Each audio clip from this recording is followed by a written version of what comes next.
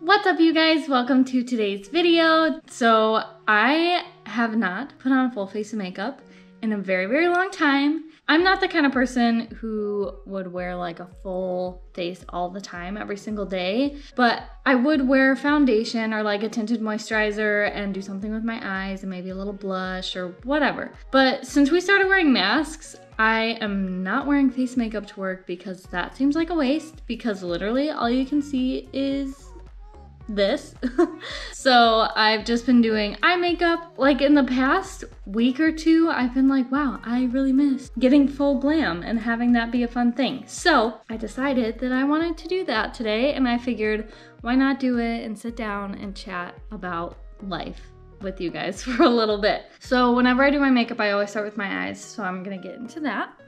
But I feel like it's been a while since I posted anything. I know I recently posted a video. I feel like just so much has happened. I haven't shared much about life recently, and as all of you know in your own lives, things are a little bit different than they've been in the past. And so I went back to work June 2nd after being off. For me, it was actually like almost 11 weeks because I was supposed to be on vacation when we shut down. Before I keep going, I'll try to show you the products that I'm using just so you know.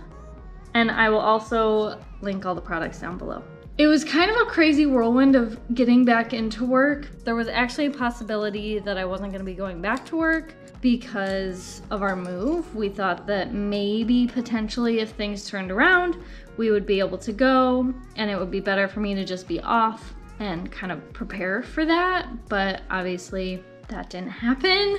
So I went back to work, and the week before I went back, I went in and kind of rescheduled a lot of clients that were on my books prior to us being closed. Like in that 10-week time frame, I had some clients that were supposed to come in, obviously, and so I rescheduled them and then started reaching out to like all my other clients. That went really well. I was able to book a lot of people. My first 4 weeks were booked solid. And while that was amazing, it was unbelievably tiring. I have never had that many clients in a week in my life.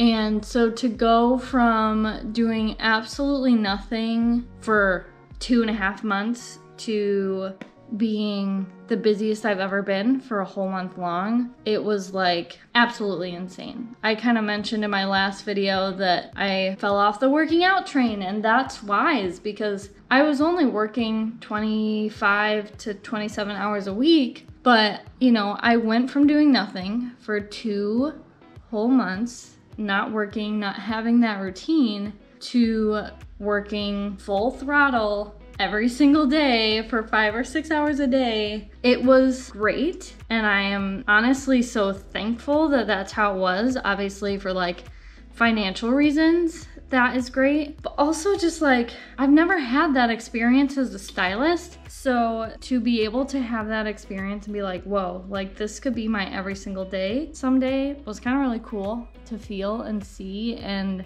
I do really look forward to when that is a reality for me. Don't know how long that will be from now. Obviously, when we move, it'll take some time to build up a clientele, but I am looking forward to someday when I can be busy all the time. It was a lot of fun to just be back. One thing that kind of stunk though was when we first opened, we weren't doing blow dries. You know, you would do this balayage for hours and then you couldn't blow dry it to see what it looked like, and that is just so frustrating. And it was all clients basically that I had done in the past, so I wasn't like, oh, I'm like really not sure about how this looks. Like I had built a trust with those clients, so I knew that if something wasn't right, they were gonna tell me. It's just such a frustrating thing to spend so many hours on someone's hair and then not be able to see it. We, for about a month, were doing that, which it also allowed us more time to take clients because a blow dry can take at least a half an hour or less than, depending on the client and the amount of hair that they they have, but it freed us up to do more, which was awesome. So yeah, that part of it was good and bad because you miss out on seeing your client's hair, but we were able to take more clients, which I think at the time was more important. Once we hit phase 4, about a month after we opened was when we started blow drying again. I feel like it was pretty easy to get back into the routine of blow drying and taking that extra time. It was just so satisfying the first time I did a color and then I got to blow dry it and see it.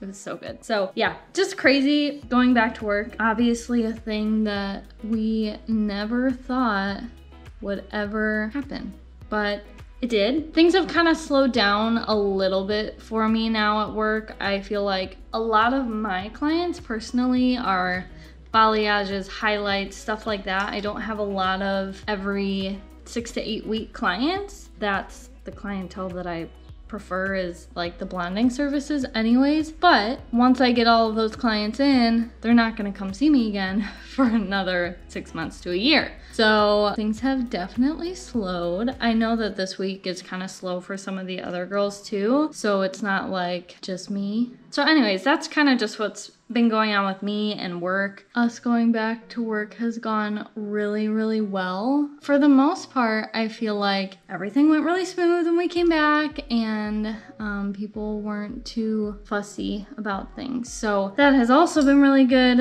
I want to talk about this palette for a second. I really like it. I've used it a lot before, but I have a hard time picking a shade for like my inner lid because all of the glittery colors are really, really yellowy and vibrant. So I'm pretty sure every time I'm like, oh, I think that color will work.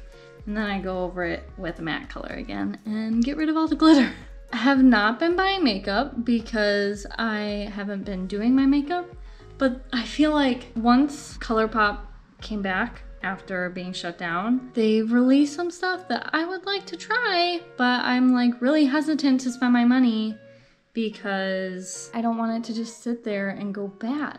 I don't want to buy a bunch of makeup and then be like, oh, well, I'm actually not going to use it. I want to buy, but I really don't have a reason to right now, which stinks.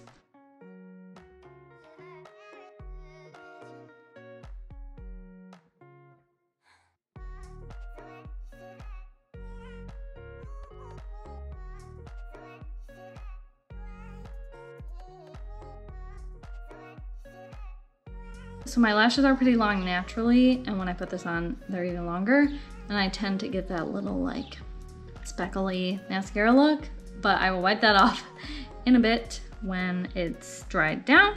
I actually have a new product that I'm trying. I got a sample of from Sephora, and I've had it for probably a couple months now, but it's the Vitamin Glow by Smashbox, and it is a primer, so I'm gonna try it. I think I maybe put a little too much of this on, but that's okay. We'll just let it really get in there. You know what it also kind of smells like? This is nasty. It does smell vitamin C-ish. It kind of smells like Flarp. And I don't know who of you out there have ever played with Flarp, but it's like this little tube that has this like slimy sticky stuff in it, and you like make farting noises with it. That's literally all it is. But that's kind of what it smells like. As it's drying, I don't really smell it anymore, but that's what it smells like. I'm mixing the two foundations that I have together. So I wanted to share something with you guys that obviously you guys know that I'm fairly comfortable with sharing my medical history on the internet, and I wanted to share it mostly because it kind of relates to my work life. So I actually filmed a whole video on this, and I filmed it when I had a doctor's appointment right before I was going back to work.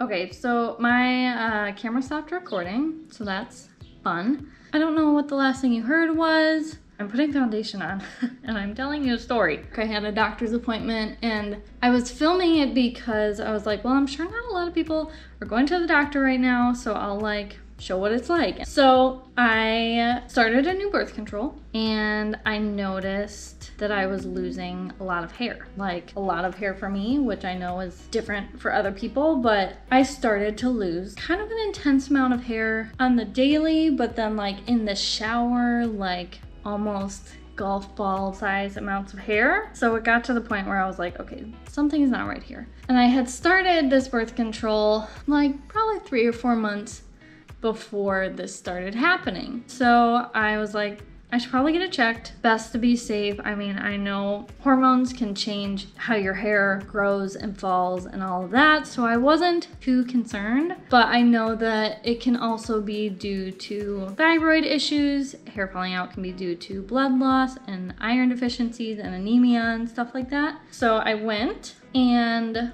I had my blood work done at the hospital. I went to my gynecologist because I was initially assuming that this was related to my birth control that I had just started. Then about a week later, the test came back. I was not anemic, but my iron ferritin was low, which I don't know exactly what that means, but part of my iron was low. My doctor recommended that I start taking an iron supplement. Everything else looked really good, so she wasn't concerned about like my thyroid or anything. I started taking an iron supplement and a B12 supplement that was hopefully going to help. Now, my iron, this was not directly an issue of this birth control that I had started. My iron was low because at that point I was spotting every single day for about 5 months. And in my head, I don't know why, something about that seemed okay. And, you know, obviously I'm used to gynecological issues. So in my head, it was never a super severe thought in my mind that like, oh, this could be really, really bad,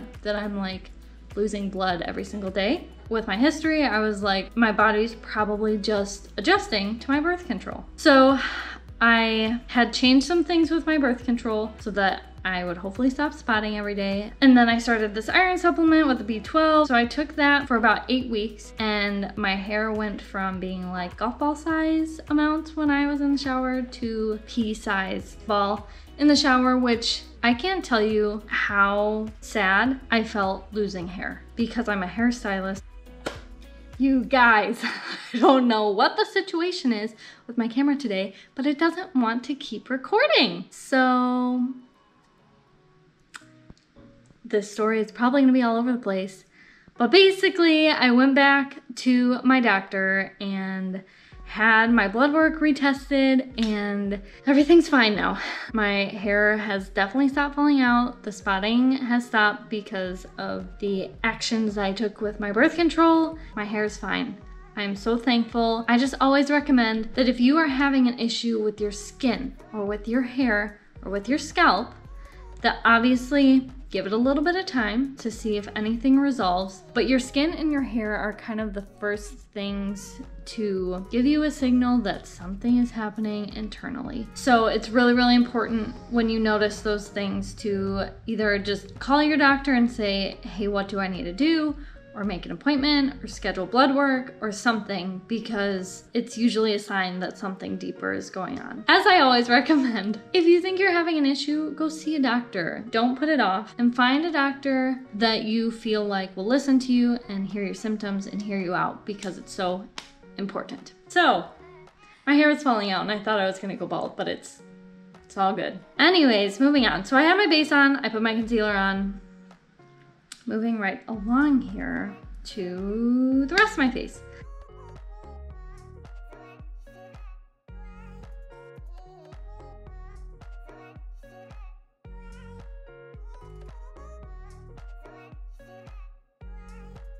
It'll be fun editing this and seeing how many times I said the same thing over and over again because my camera died.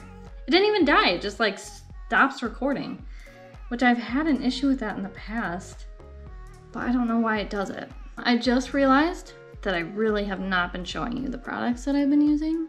I'm still gonna link everything down below, all the things that I used, unless they are no longer available, which I know that the bronzer that I just used does not exist anymore. I'm very sorry. It's the only bronzer that I have and the only bronzer that I've ever used. I brought a few lip options. I don't want to wear anything super heavy because it's summer. I'll show you this. This is just a tint lip crayon from ColourPop. I'm actually gonna go do my hair really quick for some fun too. And I will check back in with you when everything's all complete.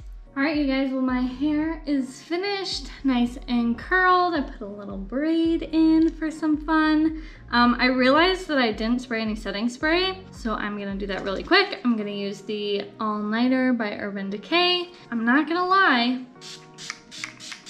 I got very warm and kind of sweaty while I was doing my hair, and I honestly think this makeup held up pretty well. Like, I was literally sitting here doing my hair, taking my beauty blender and like dabbing the sweat off my face. I'm very warm. This is the look, all finished. I really love, honestly, how it turned out. It's like a little glam, but not crazy. I think that's all I have for today's video. I really hope you guys enjoyed this. If you have any suggestions of anything that you would like to see, whether it's anything, makeup, hair, or just my life, I would love to hear about it in the comments below. Be sure to like and subscribe if you haven't already. It really means a lot to me. And if you want to be notified when I upload new videos, be sure to hit the bell icon as well. And I will see you in my next one. Bye, guys.